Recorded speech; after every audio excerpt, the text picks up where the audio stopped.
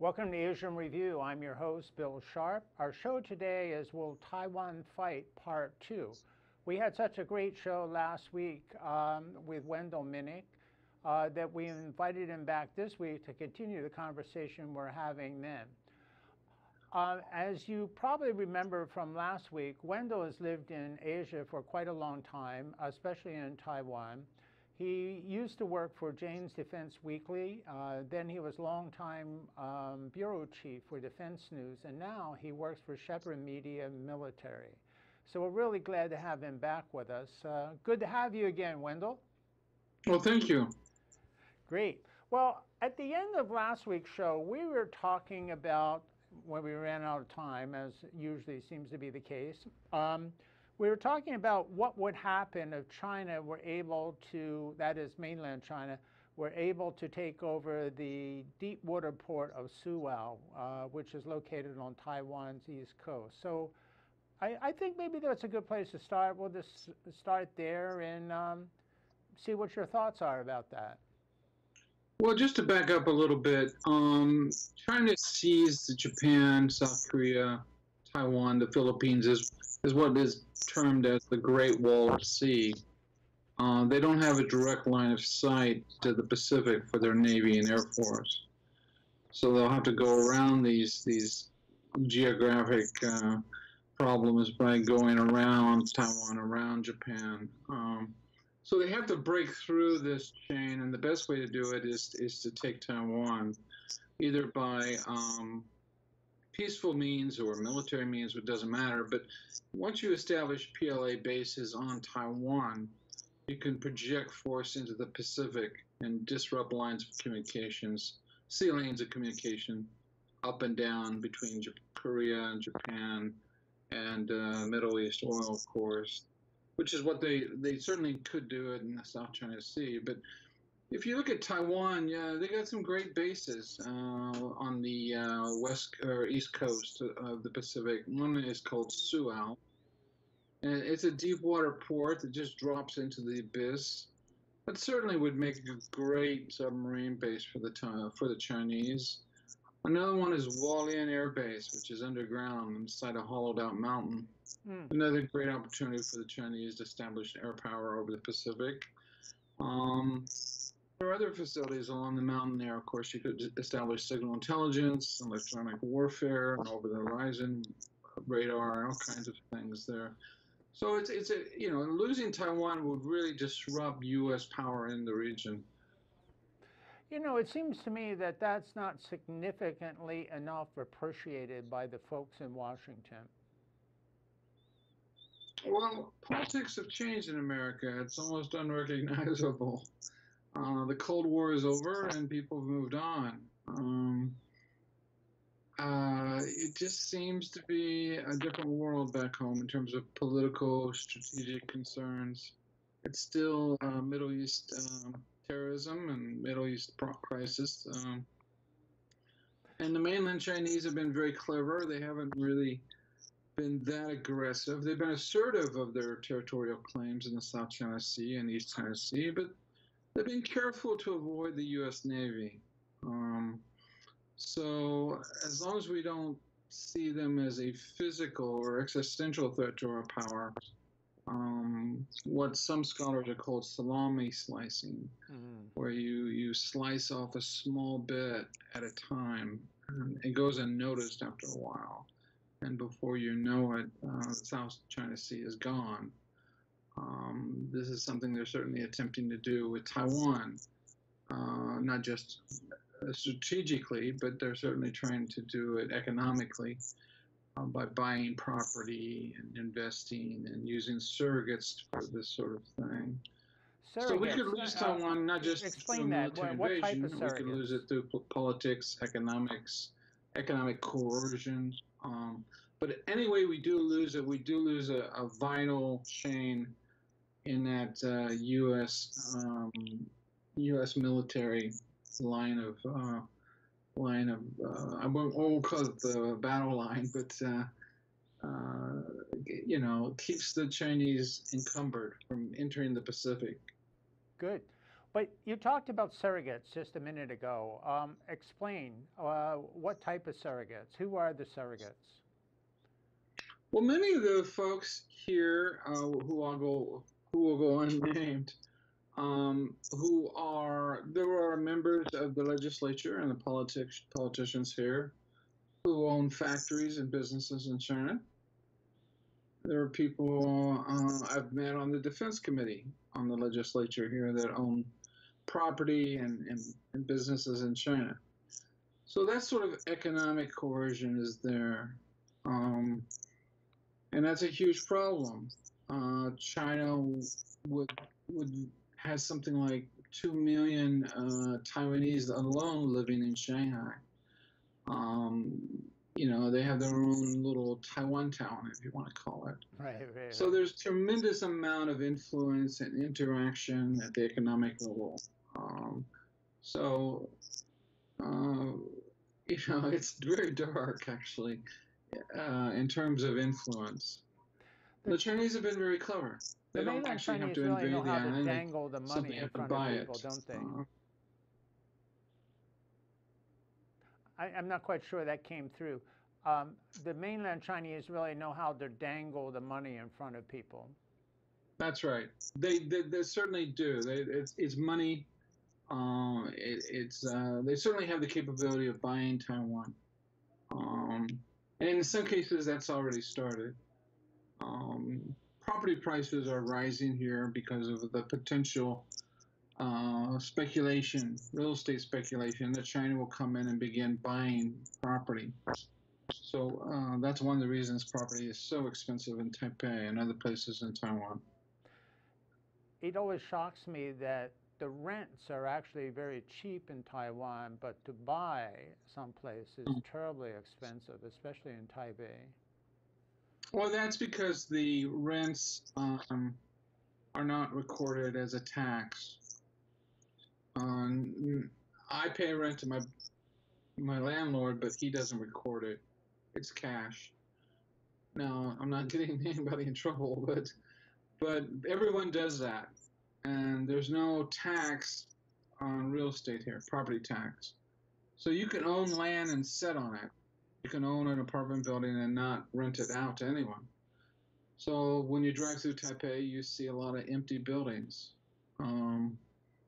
They're not forced to rent it out. There's no property tax. Interesting. Well, okay, another big feature of the Taiwan military establishment is their quest to build a submarine, an indigenously produced submarine. And I wonder what your view is on that. How's it going?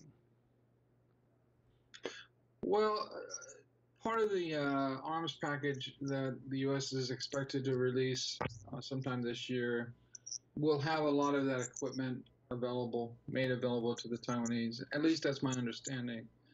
But yeah, the Taiwanese are committed to building something like 6 to 8 platforms.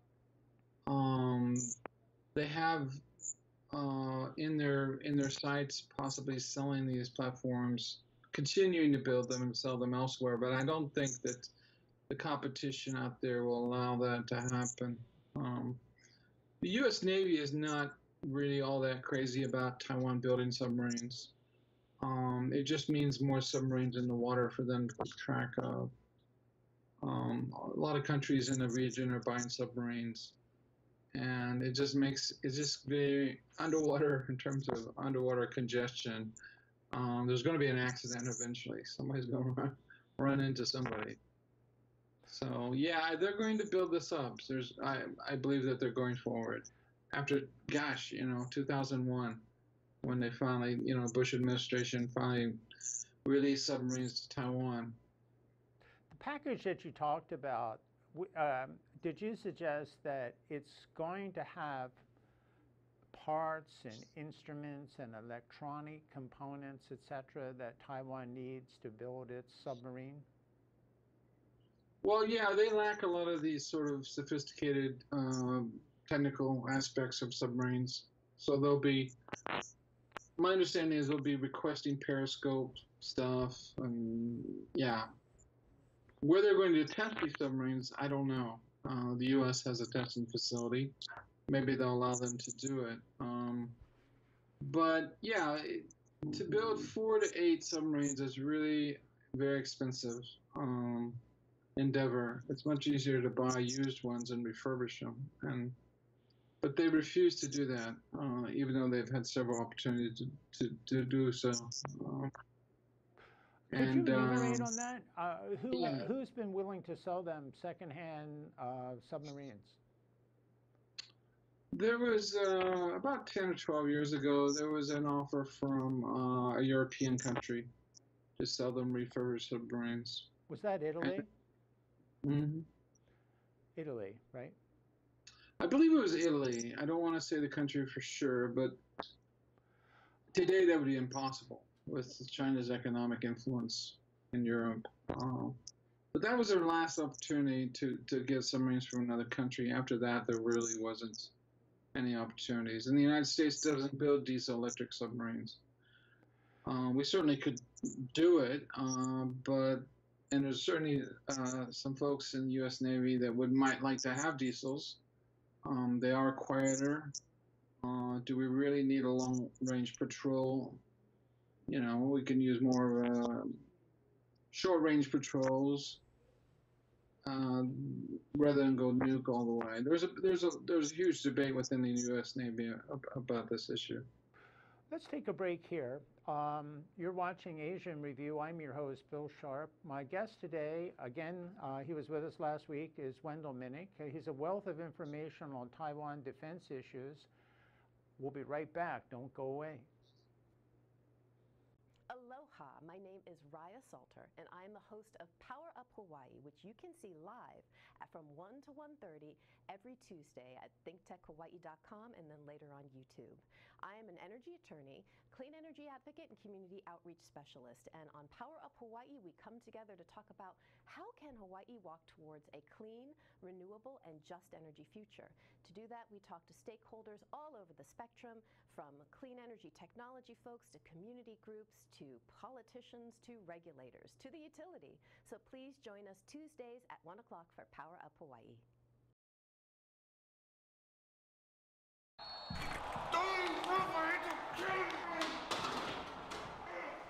This guy look familiar?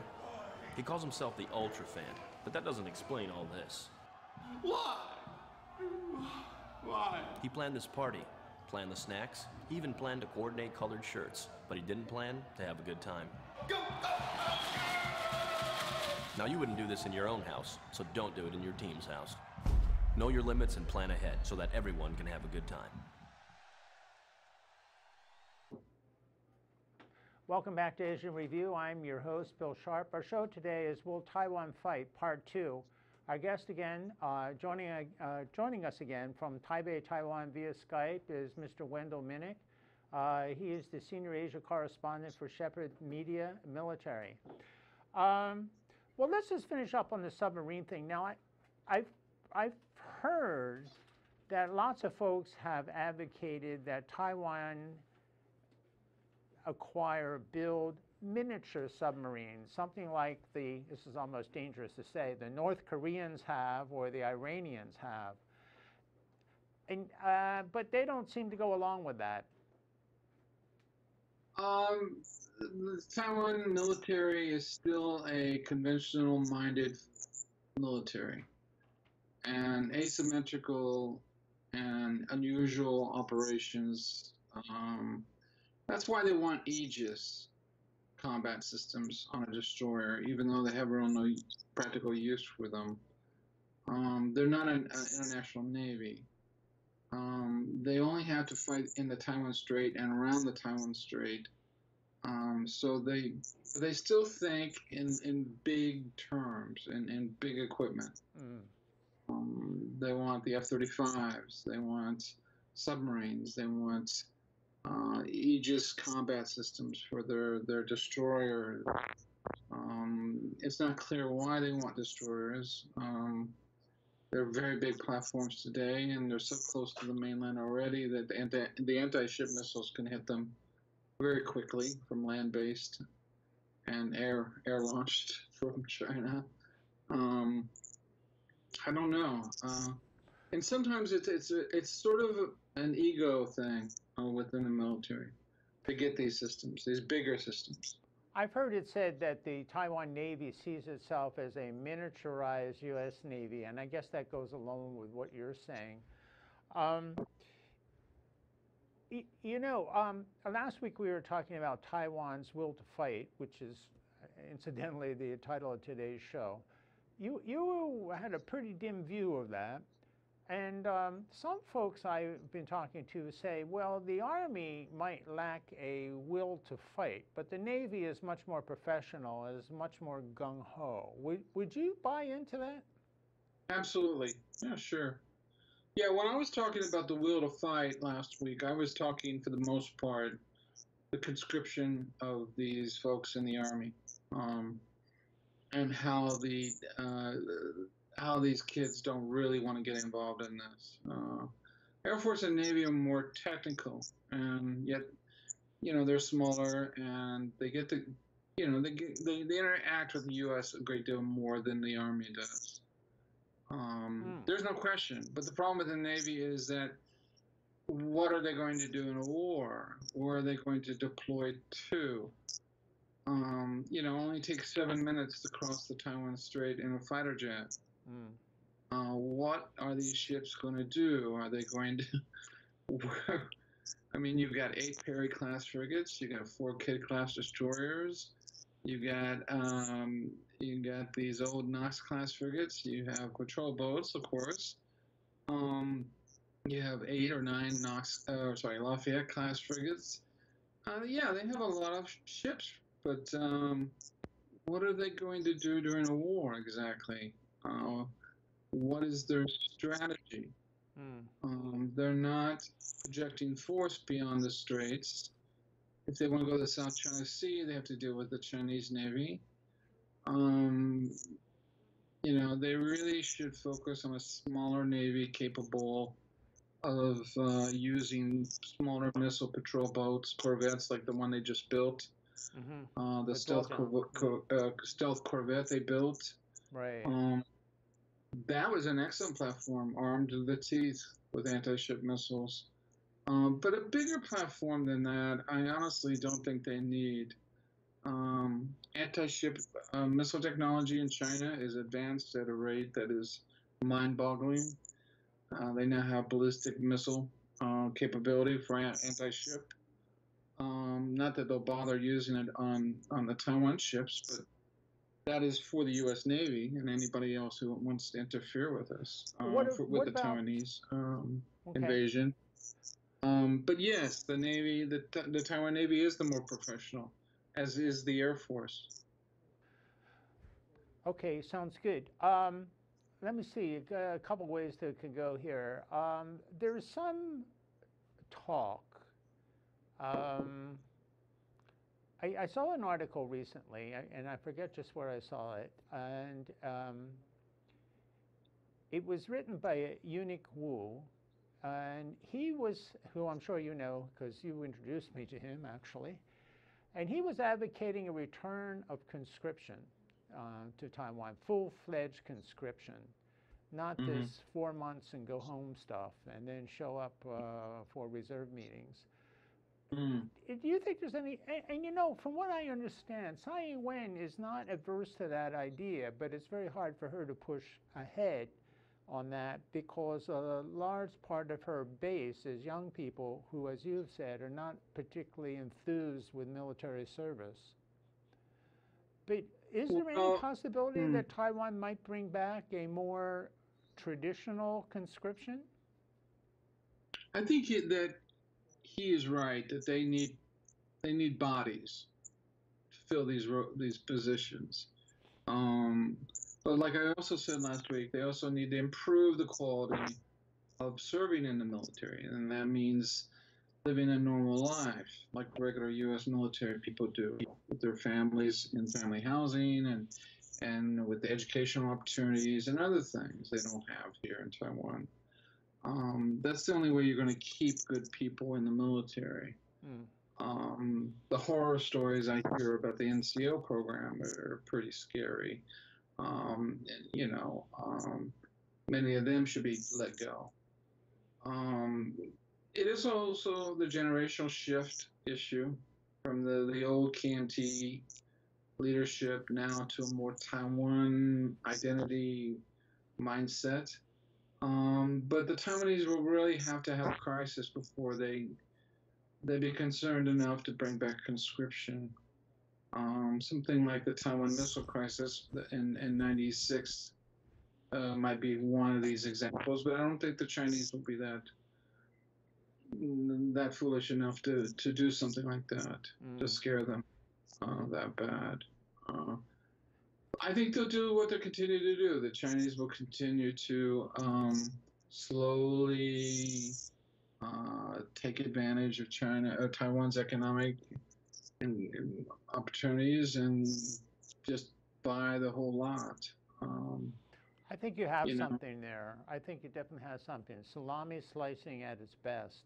Well, let's move on here because time is racing on. And let's see, I got a couple of ways we can go here. What about espionage in the military? It seems to me that's a concern of yours. Well, I've always been interested in espionage, period. I've always written about it, and the most recent case in the United States is a very fascinating one. But yes, I would say the Taiwan military has been completely taken by the Chinese espionage community. They have arrested spy after spy after spy in some of the most critical areas of the Taiwan military, including the air defense upgrade, the Anyu 4, the Boshong C4 program upgrade. Right. They can turn the lights on and off at will, and so it's pretty much completely compromised, the espionage factor here in Taiwan. You know, the other side of the coin is, at one time, Taiwan had fairly robust intelligence operations of its own on the mainland, but my sense is those have all been wiped out. Yeah, about 6 years ago, they wiped them out. Military Intelligence Bureau lost about 30 guys got picked up at the same time. MIB, yeah. The horror stories are massive. 1 year, the National Security Bureau personnel director retired and moved to China and disappeared. We don't know where he is or what he's doing. Personnel director. You imagine the CIA personnel director moving to Iran and just vanishing. That's the level of the kind of stuff that you see here on a regular basis. So yeah, they've got Taiwan pretty much compromised at every level. So in a war, they won't have any trouble turning the lights off. That's sad. That's pretty dark. You know what gets me too is, because this issue is particularly interesting to me, is the penalties that are meted out to those involved in espionage seem to be rather light. Hand slaps sometimes. The one exception would be the general who got busted a few years ago because he was in charge of the Poshang Communications Project, and he got, as they say, honeycombed. And excuse me? Honey trapped. Oh, I'm sorry, honey trapped. And apparently the U.S. was very upset, and they put a lot of pressure on Taiwan to really dole out, heavy punishment, and apparently Taiwan listened on that. Finally, yeah. I actually knew him. He was the head of their NSA, basically. Okay. That's basically the highest position, and he was the head of it. And he was recruited outside of Taiwan, possibly in Thailand, by a young woman who was working for the Chinese intelligence. So yeah, they found the pressure on putting him away was pretty heavy. But normally spies caught here in Taiwan or anywhere in the United States, for example, normally don't receive more than 3 or 4 years in prison. I don't get that. I really have a lot of trouble with that. Well, Greg Bergerson, who was working for the Defense Security Cooperation Agency, spied for China here in Taiwan. He was in charge of the Voshong project. He got 3 years. And then there was Fondren, I think his name's Fondren. He worked for Pacific Command, also spied for China here in Taiwan. He got 3 years. Su Bin, the guy who spied on the F-35. And We're down to 1 minute here. Boy, the time really flies. Hey, let me ask, again, I'm going to ask you this question right at the end. Sorry to do this to you again. But I sent you a copy of that article by Shirley Kahn, a retired Congressional Research Office analyst, spent her whole life working on Taiwan, China affairs. She feels that Taiwan has missed a lot of opportunities to help itself when it comes to promoting or advancing its own defense. Just, would you buy into that?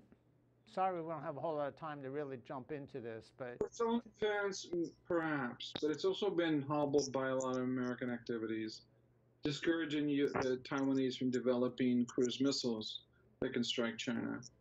But the U.S. uses Taiwan bases here. We have a signal intelligence facility here run by the U.S. National Security Agency out of Washington. right. So we do have facilities here that spy on China, and as well as a sonar facility that operates under the Fishhook program under the Japanese, with sonars up and down the island chain. Oh, that's so, managed by the yeah. Japanese? That's managed by the Japanese? That's the Fishhook sonar program. That's the Japanese sonar military. buoys that we have all the way down the island chain from Okinawa to Taiwan. Taiwan is part of that program. It's called the Fishhook program. Oh, It's wow. secret, so it doesn't surprise me you wouldn't know much about it. But look it up. I've written about it in the past.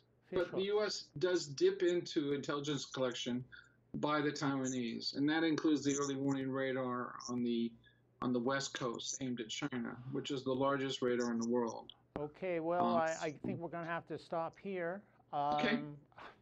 That clock really does us in week after week after week. Thank you very much for watching today.